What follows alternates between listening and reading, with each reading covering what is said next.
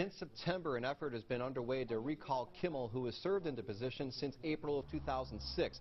Today, a special election was held with Rob Reckwine as the only challengers. We reached out to several people with the city about the results and have not heard anything.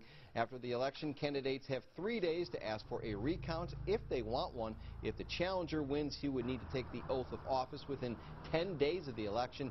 Paperwork to begin the recall process was filed by Dwayne Metelsky, who claims Kimmel limits input from the public and experts who do not support his positions.